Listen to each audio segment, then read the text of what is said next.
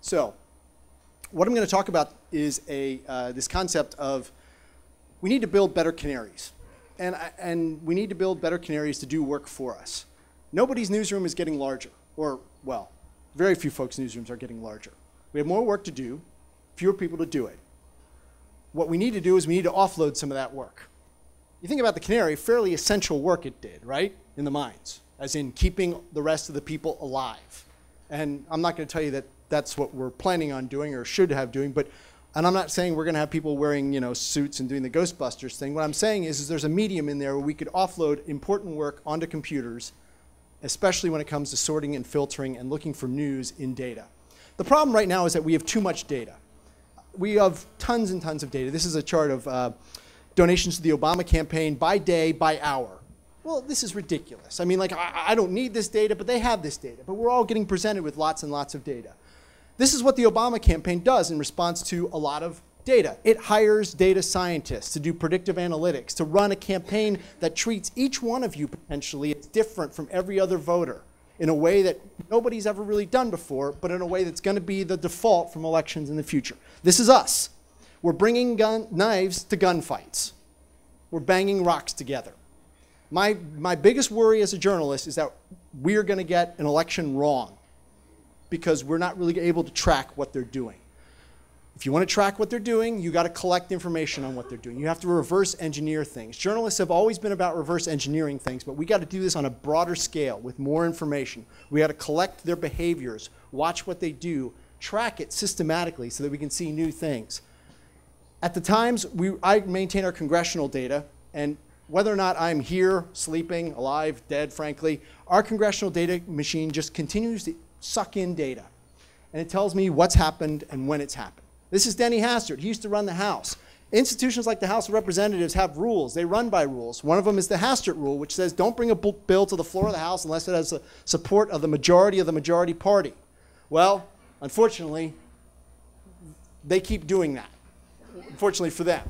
But you can calculate when that happens. When a bill doesn't have the support of a majority of the majority is a math problem. Well, we can write that in. The computer can tell us exactly when it happens. And it turns out that reporters don't pay attention to votes as much as they should. But they're very important because they are behavior. They tell us about how lawmakers do their jobs. We can compare voting data. We can do this without pencils. We can do this without calculators. We can just have the computer do it for us. I work in Washington. I know lots of people admire Bob Woodward, if you guys still know who Bob Woodward is. But here's the thing. Bob Woodward, being Bob Woodward, becoming Bob Woodward, is an incredibly hard job. It takes decades. Writing a computer program that can tell you exactly what changed between one version of a campaign finance filing and the previous version, or the next version of that filing, that takes a little bit of time, and it works forever, basically. So this is Kristi Noem. She's a congresswoman from South Dakota. She's running statewide, well, could run statewide at some point, and let's say, hey, look, I'm not in South Dakota. I work for the New York Times. We don't even circulate in South Dakota for all I know. But if I want to track her, there are ways to do that. I can track her through her campaign finance filing. So inside the Times, we have a site where our reporters can put in their emails, and they'll be notified every time her committee makes a filing. And they can kind of download and click on things and see how much money came in during what period, and take a look at itemized results if they want to as well, itemized records. So what we do now, or what we've been doing for a long time as journalists, is we prepare for trench warfare, right? We get out there, we run out of the trench, we do it, we do our news thing, we put out a paper, we put up a broadcast, and then we go back, and tomorrow we do it all over again. That's dumb. We need to do it a better way. We need to treat the information we gather as if it's actually valuable, rather than sort of throwing it away at the end of the day and starting over tomorrow in some bizarre version of Groundhog Day that doesn't make sense.